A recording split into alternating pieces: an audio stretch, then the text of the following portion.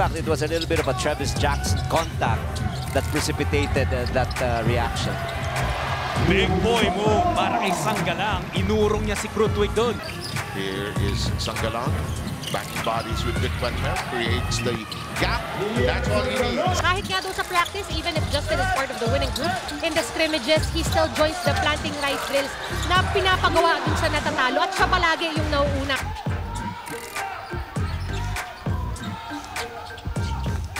Ian will attack. Nice. And finish. Chance to add on to this. 10-point lead. Sangalang. Set shot. Piso-piso para kay Ian. Working on KJ McDaniels. Cliff Hodge trying to give the help and the spin and the finish from Ian Sangalang. That was vintage. Pagdating sa depensa, tapos nakaka-opensa pa siya, maganda yung range from the outside. And this is how potent this team is. Guys coming off the bench. Itong si Ian Sangalang scoring his first 2 points. Wala. It's a spot-up three-point shooter. Let's see if they can make use of him. In the meantime, ito na naman yung dalawang kapangpangan. Bakbakan. Oh! Up and under! What a shot mula kay Ian Sangalang. He manufactured that. His tenacity, his energy, trying to get loose balls and offensive rebounds. I am not surprised that he's part of that elite group. No attention by the defender inside. That shot right there. Ahanisi gets it. Goes to Sangalang. Ian on the spin and the hook shot.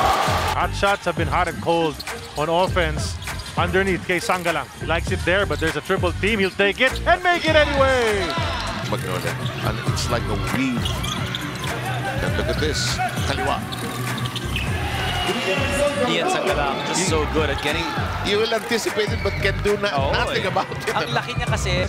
Biggest lead of the ball game at 6 points for Rainer Shine. Sangalang hindi pa nakakahawak ng bola ng maayos dito. Finally, they send the ball to him for... To Mark Baroka. Baroka. Nahanap si Calvin Abueva. Abueva feeding Ian Sangalang. Working on Almazan. Ian, the fadeaway, gets that to fall. The digital tapes to see that play again by Rakosovic. Hook. Yes, throw by Magnolia. They will bait Magnolia to shoot from downtown, but a great breakdown play there mula kay Gio Halalon.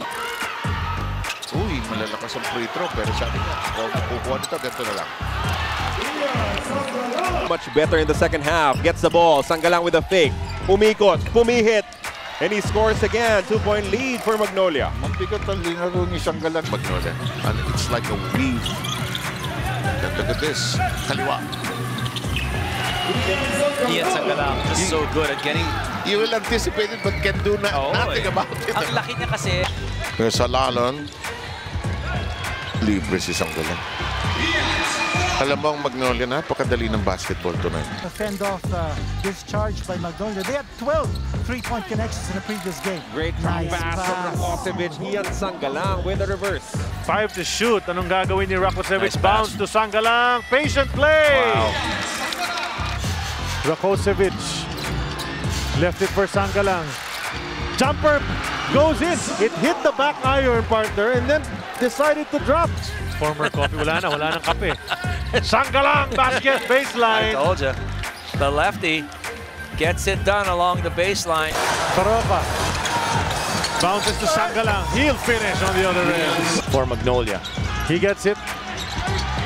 Brings it over to Sangalang. And you talked about the 32 assists they had in their last ball game. Well, that's the... Rakosovic looks for the cutter. It's Gio from 11. They are a great pass. That short passing just to make sure that they'll be able to break this.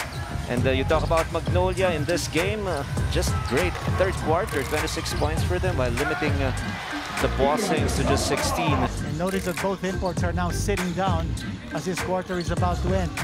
Nice pass once again. Necessary to produce and help his team. Nothing fancy. Yes, look at that, being the first man down and scoring close to the basket. Nice fake, but the pass to Wong a little too high.